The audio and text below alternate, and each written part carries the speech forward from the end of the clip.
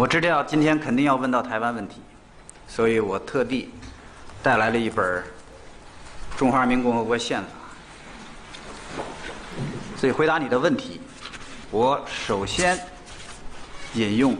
中华人民共和国宪法》序言里的2句话：台湾是中华人民共和国的神圣领土的一部分。您现在看到的这位正在宣读《中华人民共和国宪法》的是中国的新晋外交部长秦刚。去年12月30号，秦刚被任命为外交部长。3月7号，秦刚首次以外交部长的身份接受中外媒体记者的采访。这次新闻发布会一共持续了将近2个小时的，回答了14个问题，引起了国际媒体的广泛关注。我们今天就来聊一聊这场新闻发布会以及秦刚外长发布会内容背后中国外交有可能出现的一些新变化。首先秦刚外长读宪法这事儿可以看出来，秦外长对这场新闻发布会准备还挺充分的。他读宪法无非是想回答这样的一个问题，就是说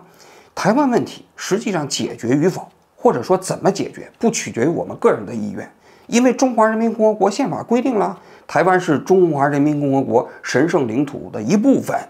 那么我们怎么办？我们只能完成统一我们要不完成统一，我们就违法了。这是宪法赋予我们的责任和义务。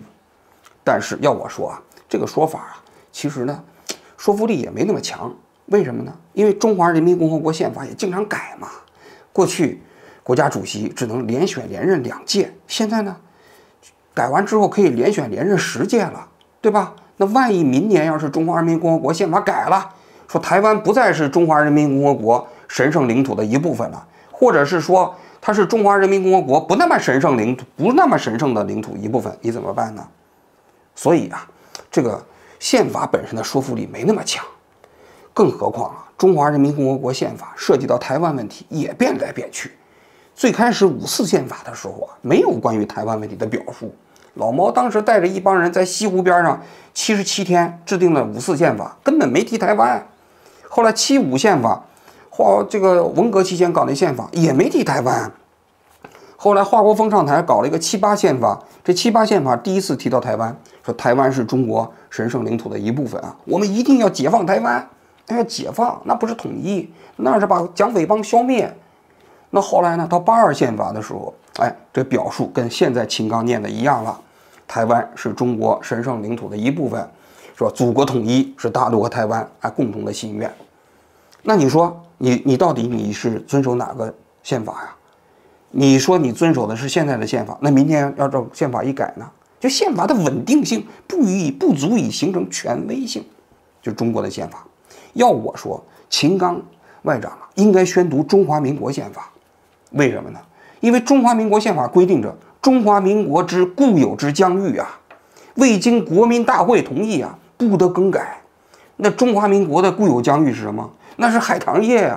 1100多万平方公里你想想，秦刚外长就可以说了，按照中华民国的宪法，我们要是不跟台湾统一，中华民国宪法都不答应，那你说说，可见我们要统一台湾，这符合中华民国对岸的这个宪法之规定那说服力多强这里就唯一有一个 bug， 按照中华民国的固有疆域，那外蒙古还是属于中华民国的固有疆域呢。但是中华人民共和国承认了这个外蒙古的独立，那这是什么？这是这个蒙独这属于分裂国家分裂祖国的罪人那外蒙古100多万平方公里一下子就没了，是不是？所以其实这也是一个技术性问题。咱们这个开玩笑归开玩笑咱们说回到秦外长的新闻发布会我个人觉得秦外长关于台湾问题的表述总体来讲是合格的，没有说什么太出格的狠话。首先是温情喊话，海峡两岸骨肉相连，不到万不得已迫不得已我们不会采取极端手段。紧接着他就讲了台湾问题的核心是美国在这里捣乱。紧接着他连续问了3个为什么。为什么美方在乌克兰问题上大谈尊重主权和领土完整，却在中国的台湾问题上不尊重中国的主权和领土完整？为什么一边要求中方不向俄罗斯提供武器，一边却长期违反817公报，向台湾售武，一边口口声声地说维护地区和平稳定，一边却暗地里制定了摧毁台湾的计划。这个毁灭台湾计划，我在这里补充一下啊，它是上个月台湾国民党有一个政治人物叫蔡正元，在政论节目中间讲到，说美国制定了一个毁灭台湾计划。这个所谓的这个言论一出来，立刻引起这个舆论风暴啊。蔡正元说他是听美国这一个广播公司的一个记者在这个推特上说的，这的确有。后来呢就发现呢，就是这个记者呢，他其实是比较亲俄罗斯，而且最重要的一点，他这个信息啊，其实没有这个其他信息所佐证，只是说引述一位白宫内线人物称，拜登跟人讲，他说你别吃惊，等你发现我们毁灭台湾计划的时候，你才会看出来我们的厉害，就这个意思啊。这件事情出来之后，台湾政府也包括国民党都出来说了，这就是谣言。要我说呢，这句话肯定应该也是谣言。为什么？就是他没有其他信息源佐证，只是引述了一个所谓的白宫内线，那你怎么说呀？那么为什么秦刚要在这个地方讲所谓的台湾毁灭计划呢？要我说，秦刚的意思很明确，就说你台湾人，你不要认为美国人是好人，你看到了吗？美国关键的时候宁可毁灭到台湾，也要阻止中华民族的统一。所以啊，你们不要听美国的，你不要信美国，美国关键的时候会把你们卖了。至于这个东西是不是事实不重要，关键利用这个媒体啊这种说辞来表达大陆外交部的立场，表达中国大陆的关于台湾问题的这样的一个态度啊，这个是他的目的啊。说完了台湾问题啊，咱们还要简单介绍一下秦刚这位外长啊，因为秦刚是中国外交界这2年冉冉升起的一颗政治新星啊。他早年呢驻英的使馆里头工作了好几年，回到国内的时候2次就任新闻发言人，后来在外交部做了礼宾司的司长，最后做了外交部的副部长。2021年他去美国当了驻美大使。秦刚就任驻美大使期间，正赶上中美关系啊比较紧张。他到美国的时候，很多人都说是中国的战狼来了，因为秦刚当时做外交部发言人的时候态度比较强硬嘛。但是出人意料的是，秦刚在美国就任大使期间身段比较柔软，除了一开始说过那个闭嘴的那个事情以外啊，其他时间总体来讲给人的印象都是比较低调。他还甚至上过美国电视新闻直播采访。当时乌克兰事情发生之后啊，美国舆论界都在质疑中国的立场，认为中国跟俄罗斯穿一条裤子。秦刚当时就上了美国哥伦比亚广播公司的那个电视采访，一共9分钟的采访，记者在不停地打问他，反复问他中国政府的立场。秦刚当时回答的应该说是不是特别的好，就中国的政府官员没有经历过就是这种外媒的那种残酷式的提问呐。说句心里话，表现好的非常难，但是呢，他敢这么做上去，其实也挺不容易的。后来秦刚为了表达中国政府对乌克兰的立场，特地把凤凰卫视又叫到了美国，专门接受了凤凰卫视的一次专访，系统的阐述了中国政府对乌克兰的立场。因为凤凰卫视是自己人嘛，所以他可以说的比较随意比较轻松嘛。但你可以从这个细节看出来，就秦刚还是比较有胆的，敢上美国的这个直播采访啊。后来他就回国，去年的时候20大的时候当上了中央委员，12月30号被任命为外交部长。他这个速度有点快因为说实在的，从一个驻美大使到外交部长中间隔着一层因为驻美大使只是一个副部级，但是中国的外交部长一般惯例来讲是国务委员，是副国级，这中间隔着一层正部级。你像当年王毅外交部副部长在日本当大使，当时做的也不错这个弄成了温家宝的这个融冰之旅的采访那个访日回国之后他也没有立刻当外交部长他当了5年的国台办的主任。那国台办的主任就是一个正部级官员，过渡完了之后才当的这个外交部的部长。但秦刚呢，直接从驻美大使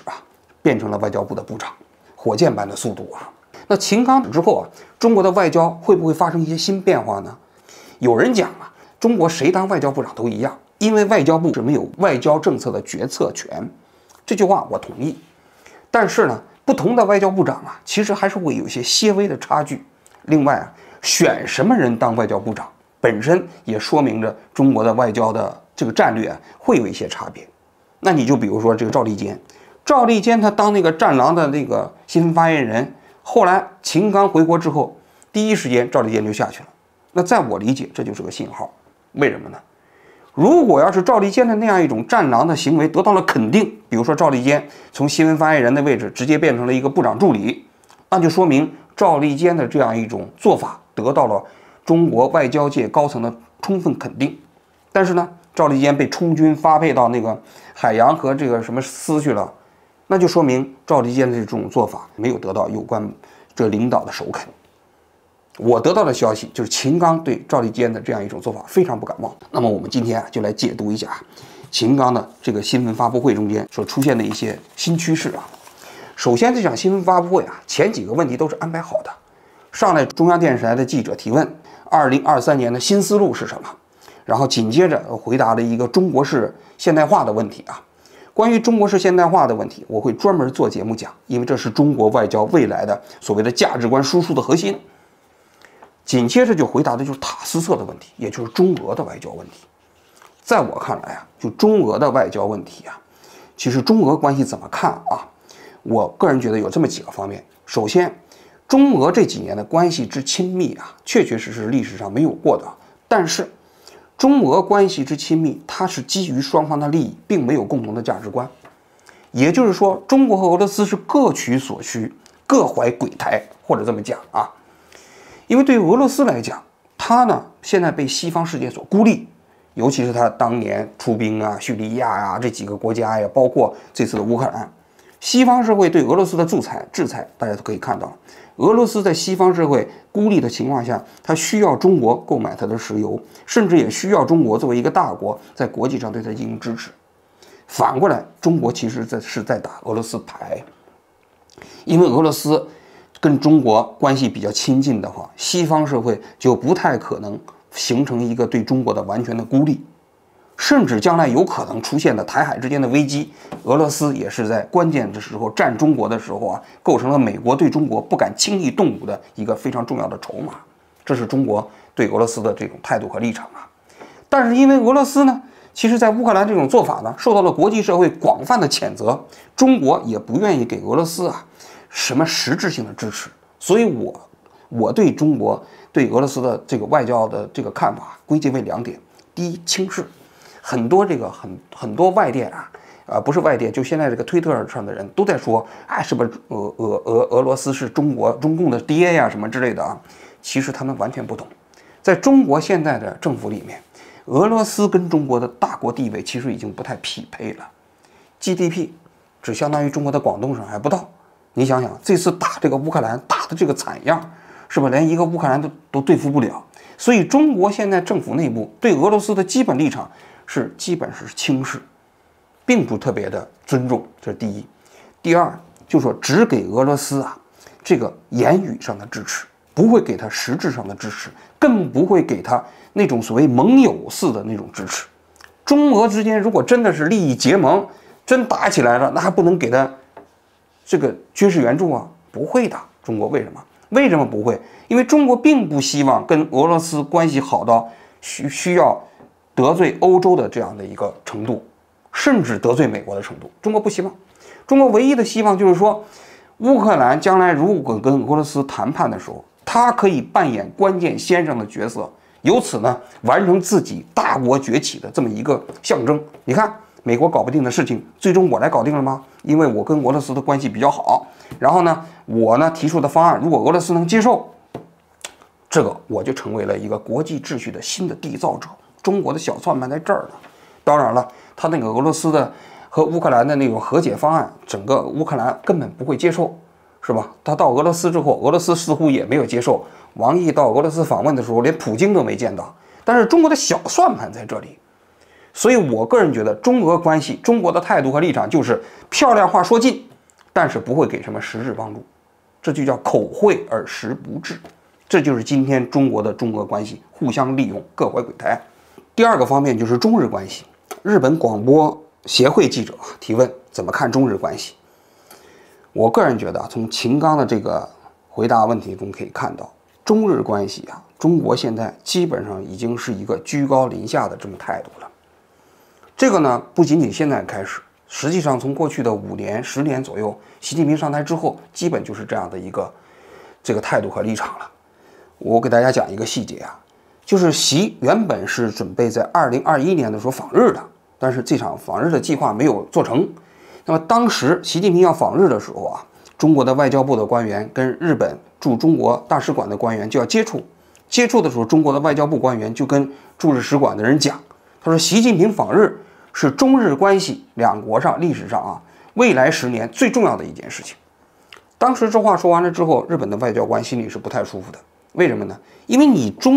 习近平访日，你说是日中两国最重要的一件事情，那安倍访华，那你为什么不认为是同样重要呢？这就是一种居高临下的不平等的关系嘛。中国认为习近平访日比安倍访华要重要的多，是吧？它就这中间没有平等嘛。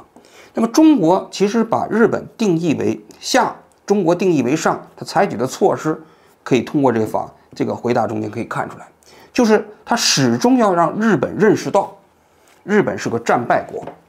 看到了吗？就是现在的国际秩序啊，是中国3500万啊这个军民啊这个牺牲的代价换来的。我们是战胜国，你们是战败国，你别忘了啊，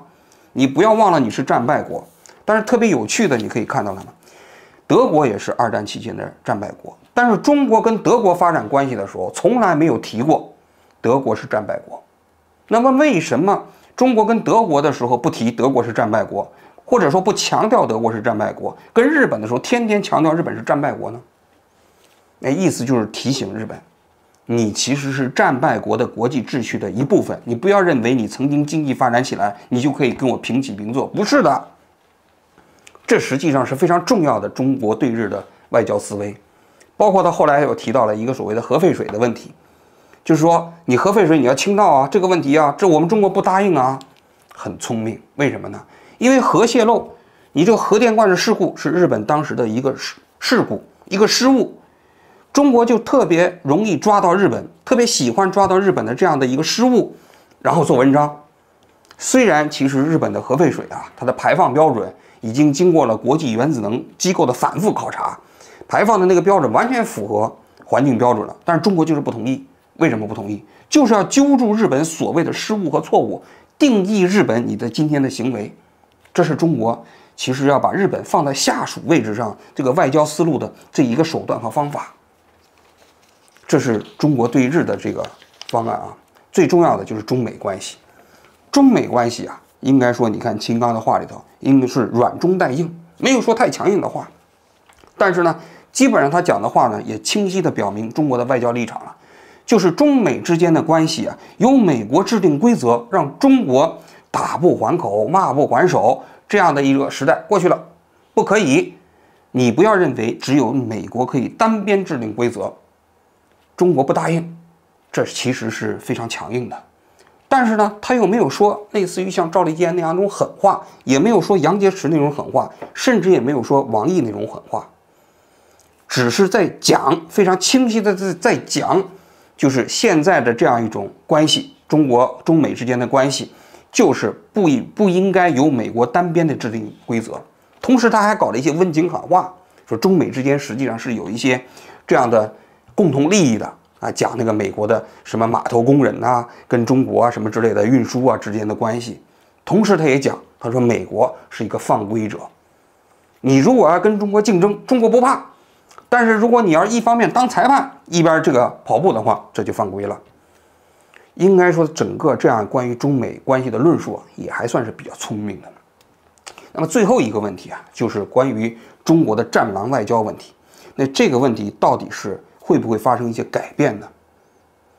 这个秦刚关于这个战狼的问题也做了回答啊。《时报》一些观察者认为，您被任命为外交部长，是中国正采取一种更加柔和的外交方式的体现，是抛弃被称为战狼外交的独断的国际关系风格的信号。中国真的偏离了以往被视为强硬的标签吗？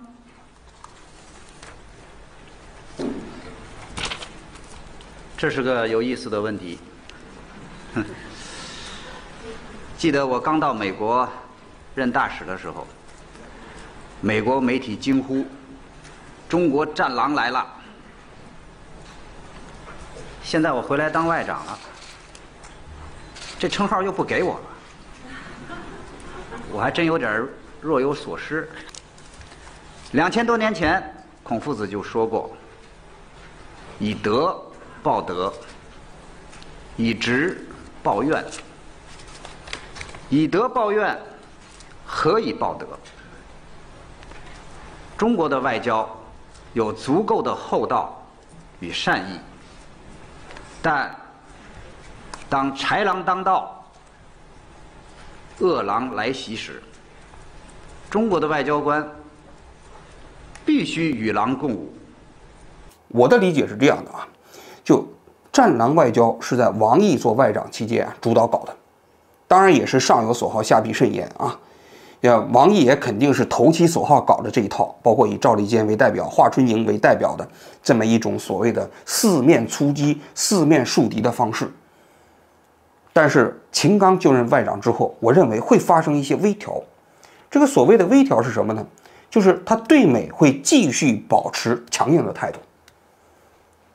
但是对其他国家会表现的跟过去的战狼外交有很大的区别。因为战狼外交啊，一个核心呢，它是四面出击，甚至关于中国的问题啊，他们在没有必要的问题上也会表现出的非常粗鲁和强硬。比如说赵立坚当时说什么这个你们在中国你们就偷着乐吧，关于中国的内政问题，他表现的其实完全没有必要用那种表达方式。但是秦刚就任外长之后，我认为这些领域内的那种四面树敌啊，粗鲁式的表达方式会逐渐的消失。大家注意看一下啊，赵立坚调走之后，外交部的新闻发言人只剩下了3个人，一个华春莹，一个毛宁，一个王文斌。其实华春莹过去也是个女战狼啊，